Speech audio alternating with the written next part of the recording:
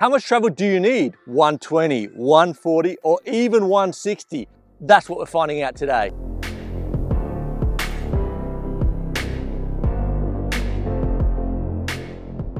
Riders, welcome back to Sam's Bikes, where you know we only talk e-bikes, and today we are talking about that age-old conversation.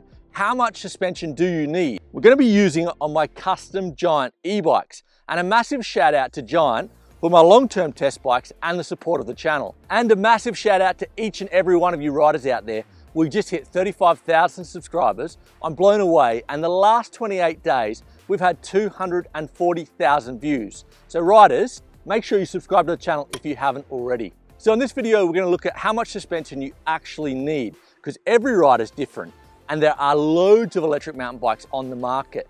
And I like to help, and I also hate to see people on the wrong electric mountain bike. So first up, let's look at the styles of electric mountain bikes. We've got a hardtail that generally has no suspension at the rear and between 100 and 130 mil suspension at the front. Then we've got a trail bike, which has front and back suspension and typically has suspension numbers from 125 mils in the rear up to around 155. And then we've got an enduro or a super enduro electric mountain bike, and we typically have between 155 and 180 or even 190 in the rear. So you riders are probably thinking bigger is better. Why not go for the enduro electric bike every time? Well, it is amazing, but having too much suspension can be a con, so that's what we're looking at today. And before we crack on, a massive shout out to Quadlock, the long-term sponsor at Sam's Bikes. I absolutely love having my Quadlock on my handlebars, answering all those important comments from you riders. And now check it out.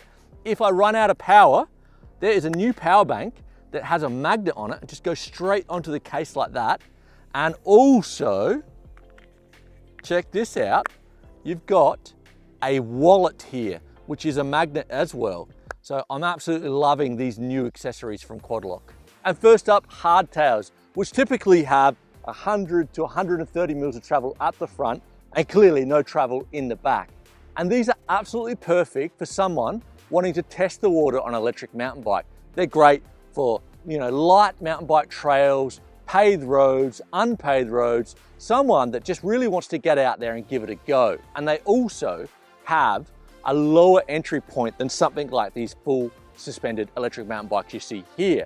I think they're great because they are starting around 2,000 to 3,000 euros, and something like the Giant Fathom would be a perfect entry point for someone to test the water and just get out on those trails and ride. But I also want to mention, riders, on a hardtail electric mountain bike, you do have more weight at the bottom here and the battery and the motor. Now, without having that suspension, it can be a bit harsh on the buttocks. So my tip would be, if you want to get it a little bit softer, to run fatter tires. So run like a 2.6 or a 2.8. Clearly they'd have to be Schwalbe's because they make the best tires in the industry. But what that does is you can run a little bit lower pressure. It does just give a little bit of compression in those tires, making it feel a little bit like suspension, making it more comfortable. And now let's check out trail electric mountain bikes. In my opinion, the most popular segment at the moment for electric mountain bikes. And it's easy to see why. So typically, a trail electric mountain bike starts with 120 mils of travel in the rear up to something like 155. And let's have a look at the Giant Stance E+, which is brand new. And that has 125 mils of travel at the rear and 140 at the front. And that's rolling on 29 wheels. That is going to be perfect. That's going to be a great stepping stone from a hardtail. So what you're going to get is the bike is going to be safer, the bike is going to be more stable, and it's definitely going to be more comfortable. It's going to be perfect for someone that does want to ride backcountry, do a bit of exploring, do some light trails, nothing too gnarly, and also all the standard stuff you can do on a hardtail, like paved roads, unpaved roads, go and do some bit of bike packing, all that stuff. So it is a good option. And now onto the Giant Trance E+ Zero, which I have been testing for the last 12 months. I absolutely love this bike. Long-term review is in the show notes. So the Trance E+ has 150 mils up front and 140 in the rear, rolling on 29 wheels. And the interesting thing about the Trance E+ Zero, the one I've been testing, it has Fox Live Valve, which is automatic suspension from Fox. And what that does is it closes down the compression and firms up the suspension when you're riding on the flat. and opens up the compression when you're riding on harder trails. It is really dynamic, and I've really enjoyed my time on Fox Live Valve. Now, I think the Trance or a trail bike around 150, 140 of travel would be perfect for someone that really wants to do a bit of everything. That's kind of what a trail bike is. You can go out and ride, flat trails, and with automatic suspension, this is going to be great. It's going to feel a bit more like a hardtail. You can also go out and push harder trails. You can ride enduro on this, but you do need to slow it down a little bit, and the tire selection will be important for that. And also, like, if you want to take it to a bike park, you can do it, but you're definitely going to have to slow it down. So I think the trail bike, especially the Trance, is a great all-rounder. And lucky last, enduro electric mountain bikes. We've got the Giant Rain here, which has 160 in the rear and 170 at the front. But typically an enduro electric mountain bike will start at around 155 in the rear up to about 180. And I'm going to say the Giant Rain E Plus is a fantastic bike. I think it actually feels more like a super enduro, like 180, 180. Absolute beast of a bike, super capable, actually laughable capable. And if you want to see my long-term review, again, link in the show notes. So who is an enduro electric mountain bike for? Well, it's obviously for someone that wants to go to the bike park, that wants to go out and do jumping and wants to ride harder trails.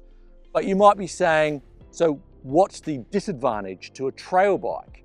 Well, it is kind of subtle. Like, if you are new to mountain biking, if you ride an enduro bike on sort of more tamer trails, you're not going to notice that much of a difference. But if you're a seasoned rider and you have been riding a long time, a trail electric mountain bike is going to feel more nimble, nippy, and playful. And when it comes to technical climbing, I much prefer a trail bike. And the Trance E Plus Zero that I've been testing with the automatic suspension is an absolute mountain goat. But on the flip side, if you take that sneaky trip to the bike park, an enduro electric mountain bike with more suspension is going to feel more confident, stable, and forgiving. So there you go, riders. I hope you understand a little bit more about how much suspension you actually need. So a quick recap. If you're looking to do sort of just really normal trails, paved roads, bit of backcountry, maybe riding off to the pub or the deli, something like that, a hardtail, something like the Fathom is going to be fine. And then if you want to do just a little bit more comfort, a bit more support, then we could go for a softer trail bike, something like the Trance E Plus. I think that would be perfect for Bea. We might actually look at getting her one. I love the raw aluminium look of the top model. And then if you're looking at doing a bit of everything, I would say going for the Trance E Plus or a trail bike with 29ers is going to be perfect for pretty much everyone. And then if you're looking for nasty downhills, jumps, bike parks, definitely go the enduro bike. And riders, which one would I pick if I had to pick one? I'm very lucky that I have both right now. I'm going to definitely say the trail bike, the Trance E Plus Zero, for the automatic suspension, the 29 wheels, 150, 140 suspension, for me, for where I ride, is absolutely perfect. And I think riders, you really should be thinking about where you're going to ride on a daily basis. Don't be buying the enduro bike because you're going to think you're going to go to the bike park once a year. If that's the case, I would definitely get a trail bike. You're going to enjoy it more. And then when you go to the bike park, just rent a downhill bike instead of taking your e-bike there. Anyway, riders, I hope you enjoyed this video. I hope you learned something. And if you had, please subscribe to the channel. It really is appreciated. And riders, you know it. Stay safe out there, and we're going to see you next week.